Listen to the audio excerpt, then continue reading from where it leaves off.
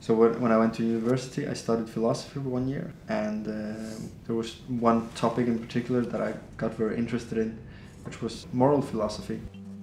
That's always been a big inspiration for me, and I sometimes go back to those kind of texts.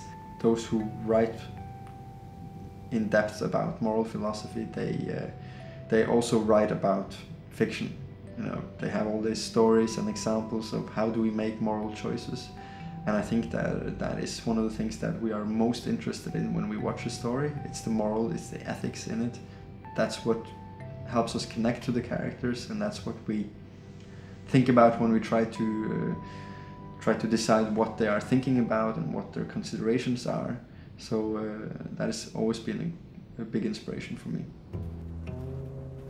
I always look for characters that are as contradictory as I can find them, basically, you know, that have very soft sides and also very hard sides. And maybe that's why so many of my characters have this rage in them, because that allows for a big contrast.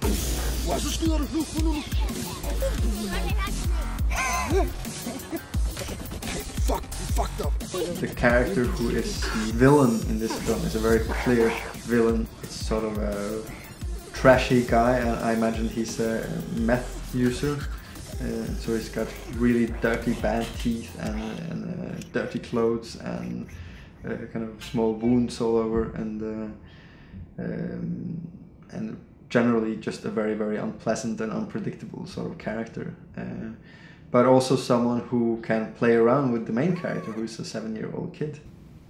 So if you're a rookie filmmaker and you're working on your first feature, it's not inspiring to be handed a very, very small budget. It's not inspiring that people say that, hey, we're going to give you less money than anyone ever made a feature film for ever, and you're going to show us how creative you are and make that work.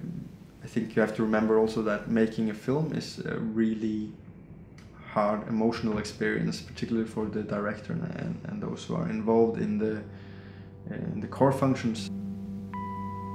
For me, it's important to think about what is my role as a filmmaker, and what purpose do I have in the larger world.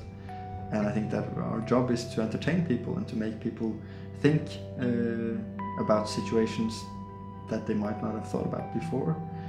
I think that the fact that we watch so much film and fiction now compared to what we did before, I think that actually makes us more thoughtful and moral people, because film and also books and stories, consuming stories in general, is all about putting yourself in someone else's place. And the more we do that, the better we get at empathizing with different kind of people.